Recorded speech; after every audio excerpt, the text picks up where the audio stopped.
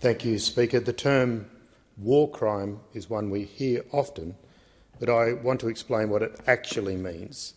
This is important in light of the escalation of civilian deaths in Gaza, despite the efforts to negotiate a peace by Australia and other countries with much more influence.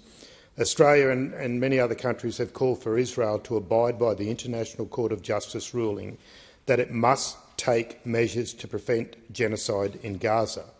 It is tragic that nearly 6 months on that the situation continues to be devastating, with little progress made towards a ceasefire. Meanwhile, the people of Gaza are suffering on a scale that is unimaginable, living with daily bombings, deaths and starvation, mainly because of Israel's refusal to let enough food into Gaza. Blocking that is both official and achieved via systemic go-slows and citizen action that's unlawful.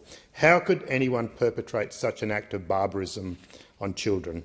I travelled to Israel as part of a parliamentary delegation, something not funded by lobbyists, and I witnessed the way that Palestinians were treated. Daily lives ruled by checkpoints. I saw different roads for different races, and I know that there are two systems of justice for children based on race. I'm not here to list the war crimes committed since October the 7th last year, but I do want to call out the atrocities with the intention that the world holds all perpetrators to account.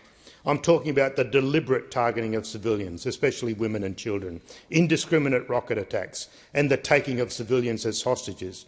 I'm also talking about Israel's deliberate obstruction of basic services, water, fuel and aid to Gaza.